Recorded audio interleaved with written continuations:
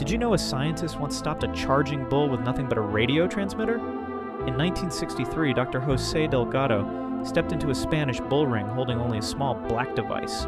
By day, he was a respected neuroscientist at Yale University, studying the human brain.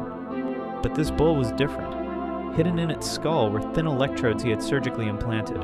The massive animal charged at full speed, 1,000 pounds of pure rage heading straight for him.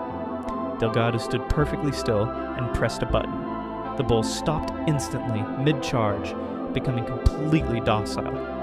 The electrodes had sent electrical signals directly into the animal's brain, shutting down its aggression centers. But Delgado didn't stop with animals.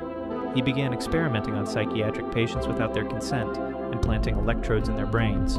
He could trigger emotions, control movements, even alter personalities with the push of a button. His work revealed the terrifying possibility of remote-controlled human behavior. The ultimate violation of free will had become reality.